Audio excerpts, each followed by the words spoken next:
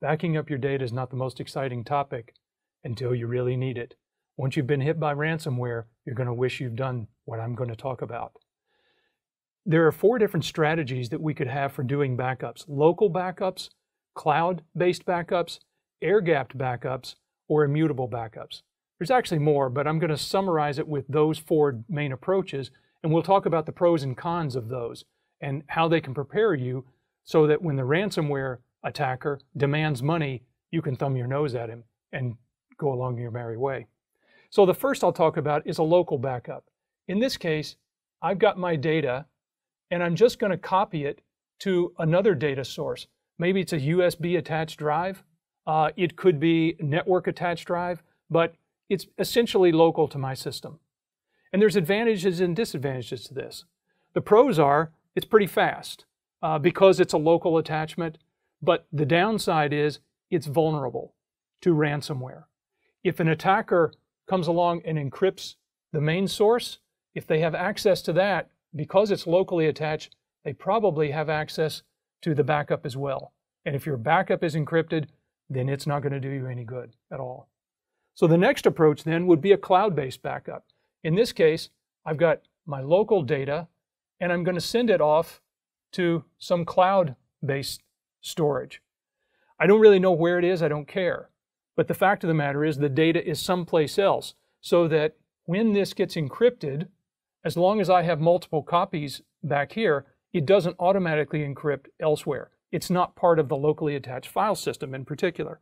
So I have an advantage here of disaster recovery.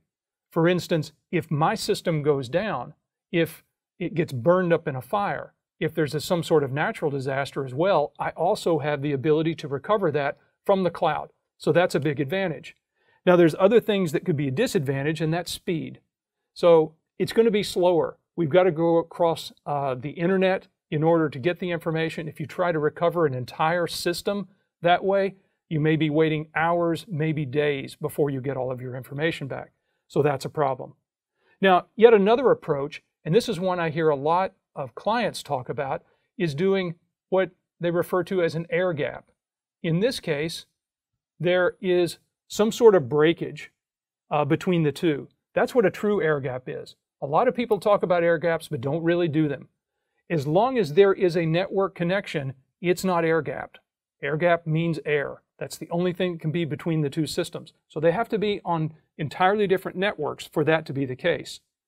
Now, the advantage here is if an attacker does get to this system and encrypts it, it's not going to encrypt the other because there's no connection. So this copy is still sitting there pristine. That's an advantage. It's more secure than some of the others I've talked about. What's the disadvantage? Well, it's not current. Because there's no connection there all the time, whenever I update my data, then my backup is not also updated. So it falls out of sync pretty quickly. The fourth approach that I'm going to talk to you about is called an immutable backup. An immutable backup is one where I can write only one time. So I can take my data and write it over to the other backup media, and once it's been written, it can't be written again. So this is what we also sometimes refer to as a worm drive or a worm system. Write once, read many. So I can read it as many times as I want, but no one can overwrite it. So if the ransomware attacker comes along and encrypts this source, they can't also encrypt the other because it can't be overwritten. The advantage here then is it's more secure than some of the other options I talked about.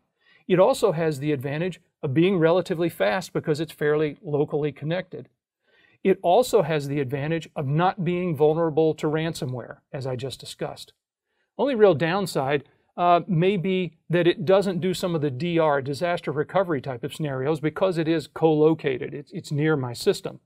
But as many people would say, 2 backups equal really just 1 backup, and 1 backup is equal to none. You really might want to use multiples of these strategies so that you're really prepared in case you get attacked. Thanks for watching. Please remember to like this video and subscribe to this channel so we can continue to bring you content that matters to you.